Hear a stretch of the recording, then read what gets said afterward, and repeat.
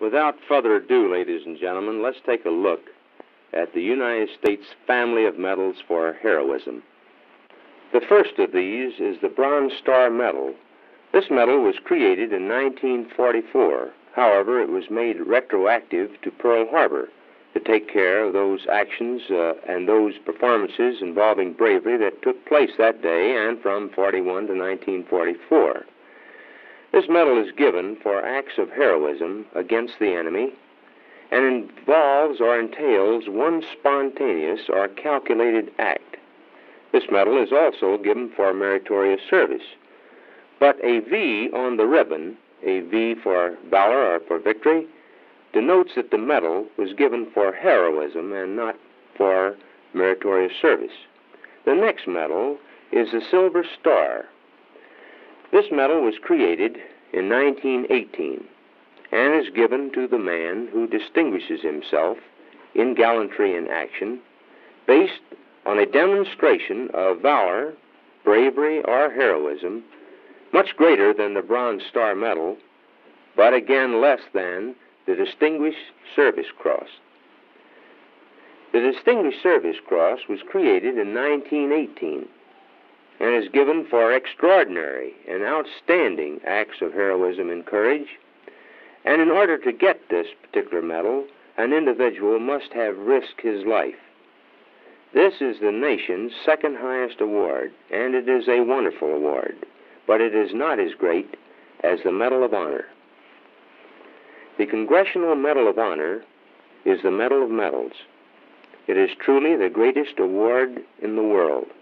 It parallels the famous English Victoria Cross and is given to individuals who display acts of heroism, bravery, all forms of heroism in the face of the enemy, and those far beyond the call of duty.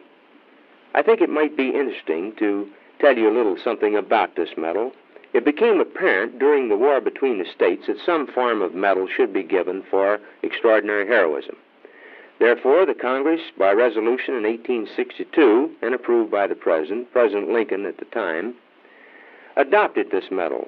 It was made retroactive for activities of certain forms of combat during the Civil War and during the certain Indian wars.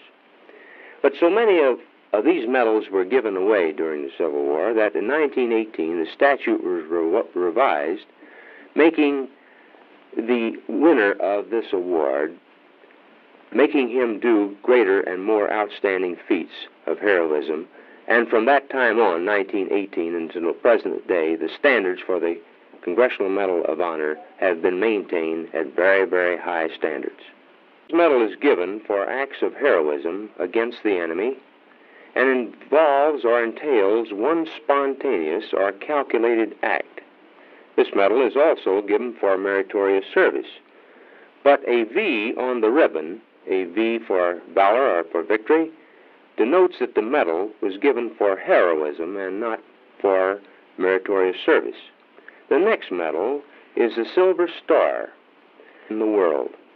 It parallels the famous English Victoria Cross and is given to individuals who display acts of heroism, bravery, all forms of heroism in the face of the enemy, and those far beyond the call of duty. I think it might be interesting to tell you a little something about this medal. It became apparent during the war between and is given for extraordinary and outstanding acts of heroism and courage. And in order to get this particular medal, an individual must have risked his life.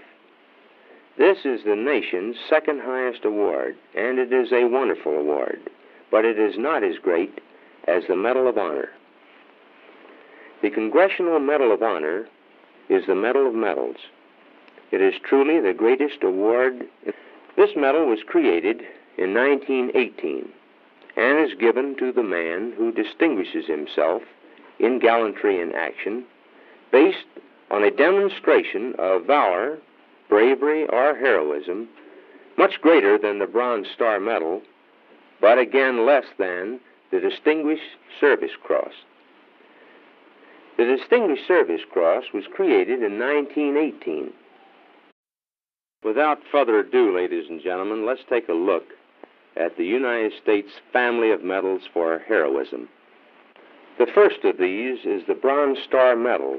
This medal was created in 1944. However, it was made retroactive to Pearl Harbor to take care of those actions and those performances involving bravery that took place that day and from 41 to 1944.